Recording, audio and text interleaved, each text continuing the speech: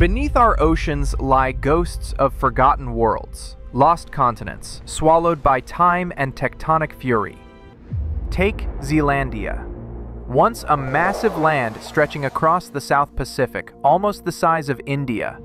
Today, 94% of it lies hidden beneath the waves, leaving only New Zealand's peaks as a reminder of the continent that vanished. And it's not alone.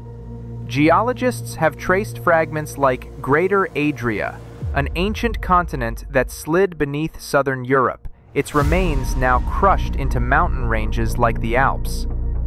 Earth is not static, it's alive. Tectonic plates tear land masses apart, subduct them, recycle them. What we stand on today was once ocean floor, and what's ocean floor today may rise as mountains tomorrow. Scientists believe multiple hidden continents still lie buried, silent witnesses to billions of years of planetary change.